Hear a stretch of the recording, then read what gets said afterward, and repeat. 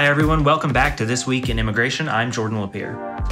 This week, the latest developments on family reunifications, a new rule on so-called public charges, and more changes to the immigration court system. All that just ahead. But first, remember, you can subscribe to this podcast on Apple Podcasts, Google Play, Stitcher, or wherever you get your podcasts. And while you're at it, leave a review to help more people find this program. You can also stream This Week in Immigration on our website at bipartisanpolicy.org. And as always, check out bipartisanpolicy.org/immigration for more information on the stories we discuss here on the show. More in a minute.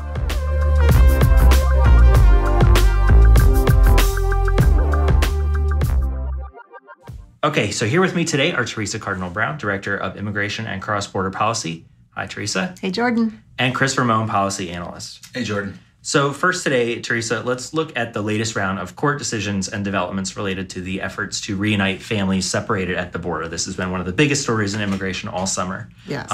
Several courts have issued rulings forcing the government to reunite these families in different ways over the last few weeks. So can you walk us through those decisions and what they're exactly ordering the government to do? Sure. So the primary court case is a court case out in California. And the U.S. district judge out there had ordered the government to reunite the families that had been separated under the zero tolerance policy. And they were supposed to have reunited all of those families with children, all those eligible, by the end of last week. The government says they met that deadline, but there were still some 800 cases of people who may have been ineligible, or the parents could not be located, or in some cases, about 400 of them or so, the parents had actually been deported without the children. So this is where it stands right now. The judge has said that, you know, he at the end of the day was impressed with the efforts the government did to try to reunite the families of the kids. The outstanding questions are what to do about parents who had been deported without their children, and what to do about the parents that could not be located who may still be in the United States. The issue about the parents who had been deported is a complicated one. The government has offered to try to see if they could locate the parents in the countries they've been deported to and ask if they want their child to be sent back to them in that country, essentially deporting the child back. The plaintiffs in the case are arguing that not all of those parents necessarily understood that when they were being deported, they were going to be deported without their children. They may or may not have wanted their child with them, and they can't be sure because the government hasn't produced any evidence that said the parents actually agreed to be deported without the children. The plaintiffs are also advocating that those who were deported should be allowed to come back to the United States to make those decisions. And the government has said, no, we don't necessarily want them to come back to the United States. The judge has indicated that he's not sure that that's the answer either. So that's a still very big sort of outstanding portion of this case.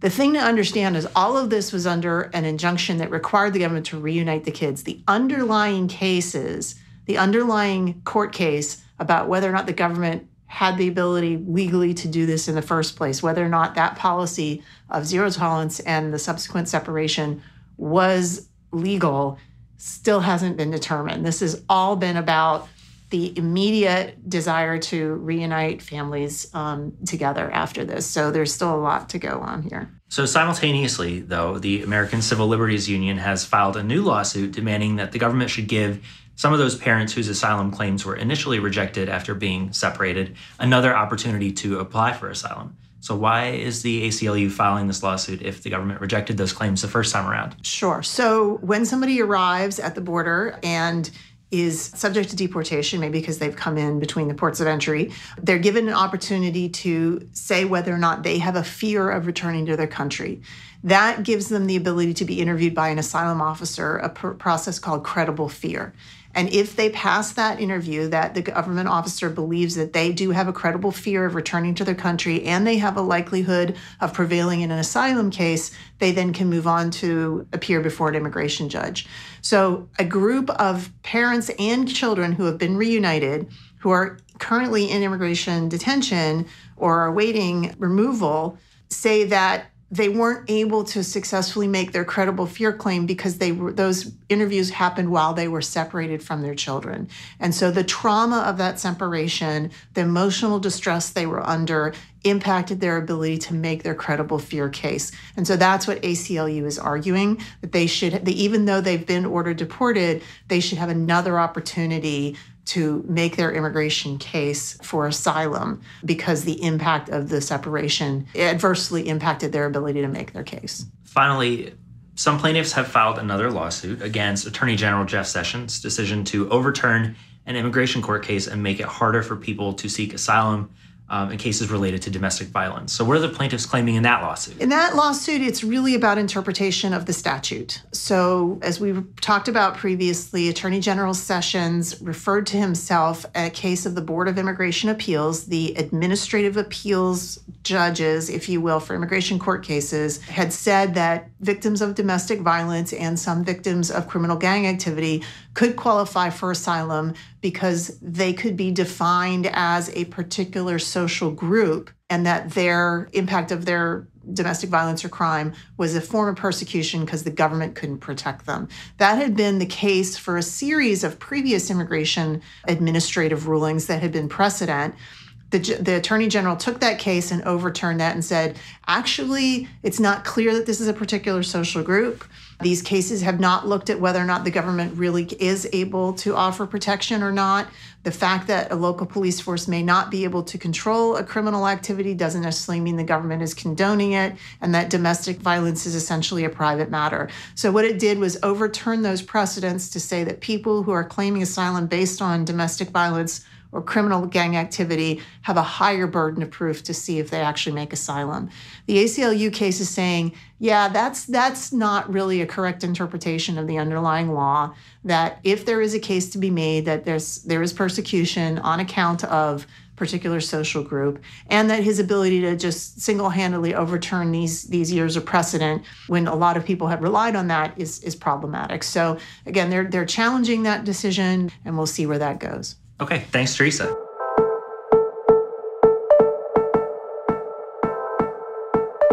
Let's turn now to the Trump administration's efforts to introduce a regulation that would make it harder for people who become so-called public charges to immigrate permanently to the United States. Theresa, I'll start with you here. I gather that this term public charge has a long and kind of interesting history. So walk me through where this term is coming from. Sure. So the original term public charge actually derives from old British common law.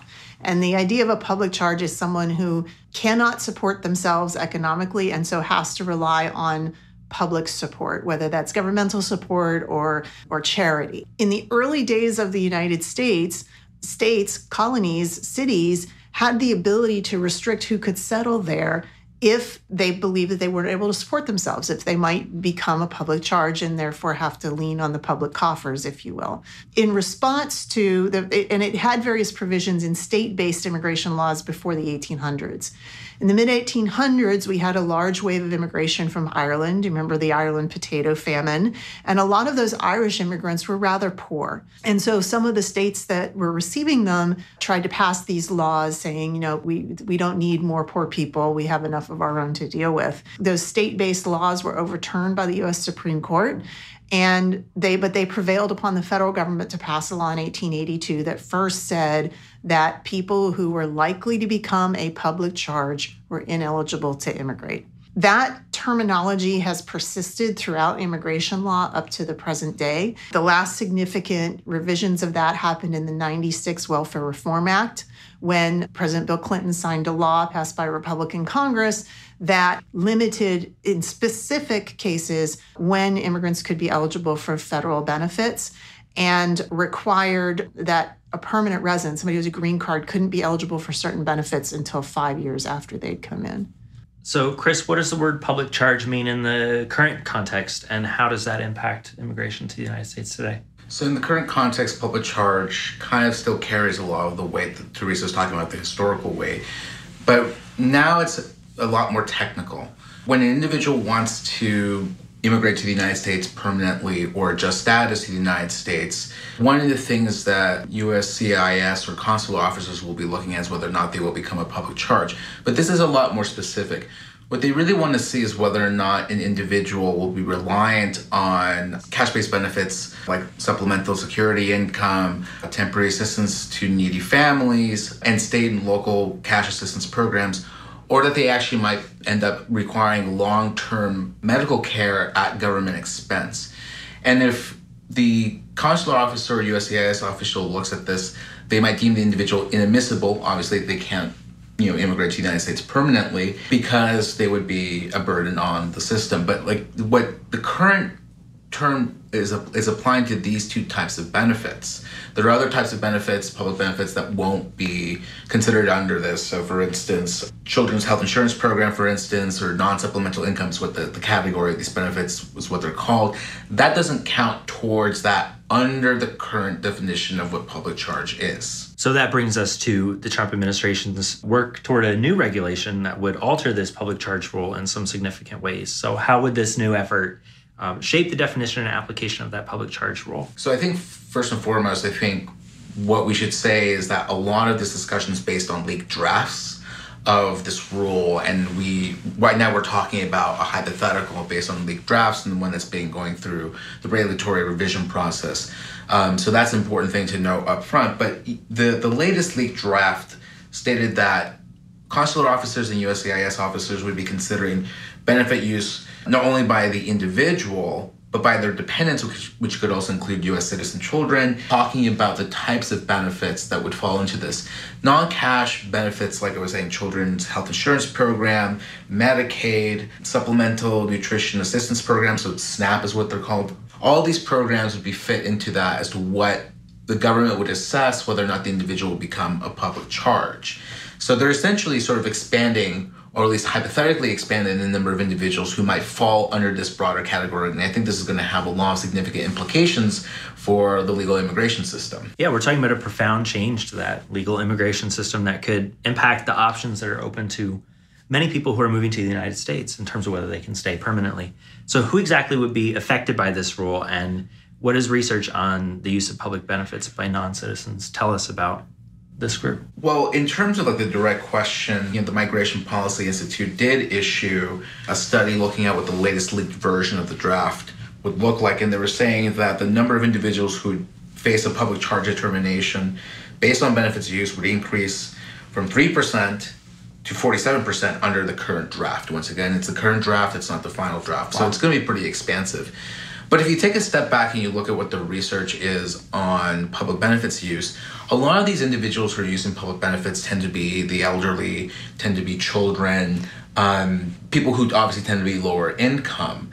And so one of the things that this law would impact is that it would impact a lot of lower income individuals, particularly families. A lot of the research also shows that households that have immigrant children or U.S. citizen children, mixed status households is what they call them, or all immigrant households, tend to use these benefits at much higher rates compared to native-born households. And so when you think about how this rule would be applied to, it would definitely be impacting those individuals, children, the elderly, households with mixed status, families and whatnot. Those would be the individuals who would be primarily affected by this proposed regulation. One more thing I just want to point out. Under this proposed rule, we're talking about legal immigrants. Most undocumented immigrants are not eligible for any of these programs whatsoever.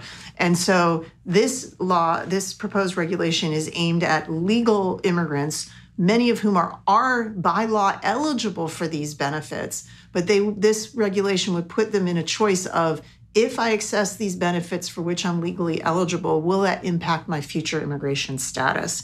And I think that's something that's new and a new angle on all of this. And we don't necessarily know how that will affect the choices by immigrants as to what benefits they will apply for themselves or their family members. And part of this process of immigrating to the United States is also, especially through family sponsorship, which would probably take up a lot of the individuals who fall in, who would have to go through a public charge test, is that when you're sponsoring somebody, you also need to sign an affidavit of support, meaning that you agree, and it's a legally binding contract with the U.S. government saying that I agree to sponsor this individual based on my financial income.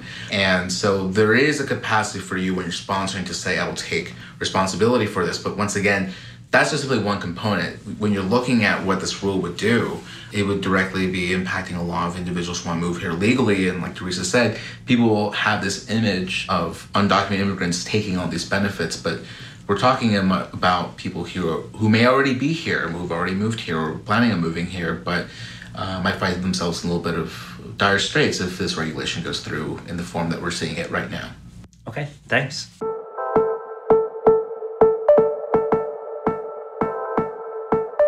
Finally, today, the Justice Department continues to reshape the immigration court system. Last week, Attorney General Jeff Sessions issued an interim order that required immigration courts to use continuances for, quote, good cause shown.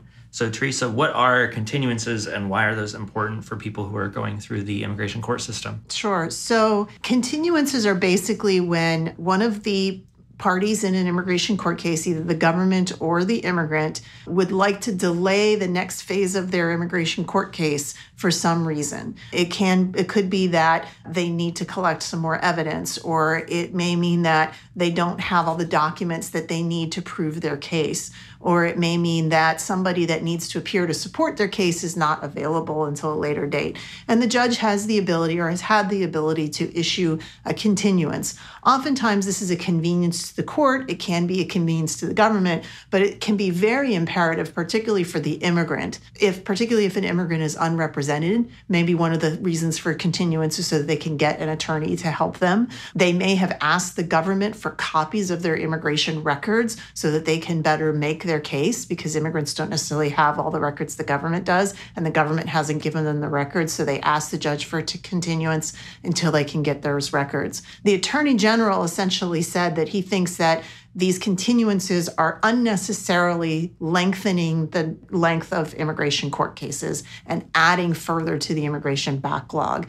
And so in a case that he took to himself, he said that judges should only issue continuances when there is specific good cause, not just for the convenience of anybody, but there's a real reason that impacts the case for why the continuance should happen.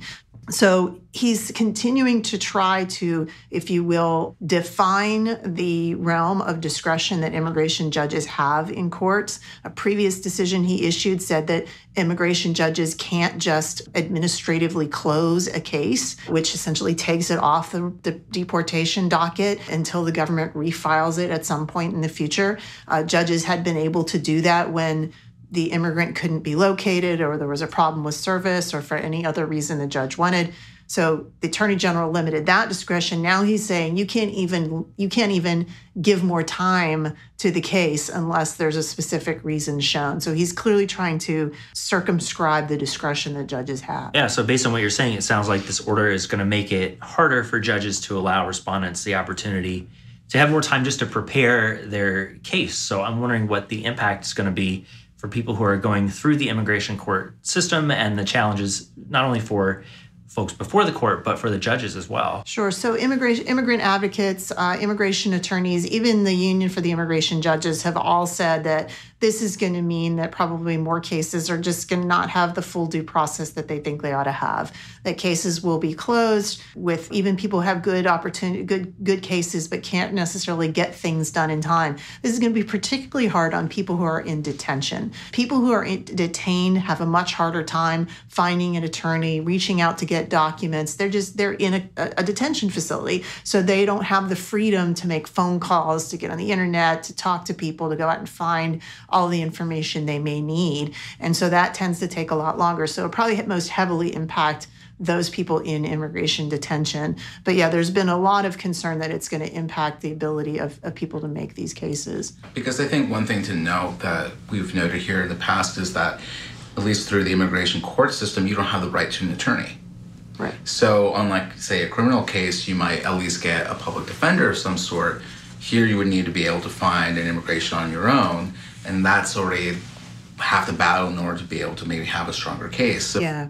So one regular type of continuance is if an immigrant, for example, had an immigration attorney, and that immigration attorney has to deal with another case and can't join the court. So they'd ask for a continuance, and the judge may or may not be able to entertain that. Or if an immigrant had an attorney and that attorney could no longer help their case, they want to have time to find another attorney. Well, again, in a criminal court, the judge would easily allow that because you're entitled to an attorney. In immigration court, you're not necessarily entitled to an attorney, so the judge would be able to make a call and say, well, is having another attorney really going to help you? Again, it's constraining the discretion of the judges to consider all those circumstances. Why is Sessions targeting continuances like this in the immigration court system? Yeah, so I mentioned earlier, like the decision on administrative closure, it really appears that the Attorney General is just trying to find ways to speed up the immigration court process. He's already increased the number of court case closings that immigration judges have to have each year to try to have them do more work and finish more cases in a year. By dealing with continuances and administrative closures, he's looking at things that he thinks unnecessarily delay the immigration court decision process. Many people would argue that he's doing so because he wants to see more people deported. That's not how it's stated, but clearly the impact is to try to figure out how the immigration courts could do their jobs faster. And I think that kind of to wrap that up, we've been doing a lot of research on what would be most effective and not effective in being able to tackle the backlog. And goes back to seeing that the increase in the number of immigration judges, at least from our projections that we've done, tends to actually reduce this backlog a lot more significantly. So is this papering over the issue of needing to hire more judges or not? That's a call that remains to be seen. But the thing is, certainly this is one of those other ways of trying to make the system speed up, but the underlying question of a balance between speeding up the whole process of getting through these backlogs, but also giving individuals a fair hearing and allowing the system to work as it's intended to is always going to be one of those things that I think we'll be continuing struggling with as long as this backlog continues. Great point. Cris, Theresa, thanks for joining me. And thanks to you all for listening. And a special thanks, as always, to our producer, Emily Schrader. Please take a second to find us on Facebook by searching Bipartisan Policy Center or on Twitter at BPC_bipartisan. And don't forget to subscribe and leave your feedback on this podcast on Apple Podcasts, Google Play, Stitcher, or wherever you get your podcasts.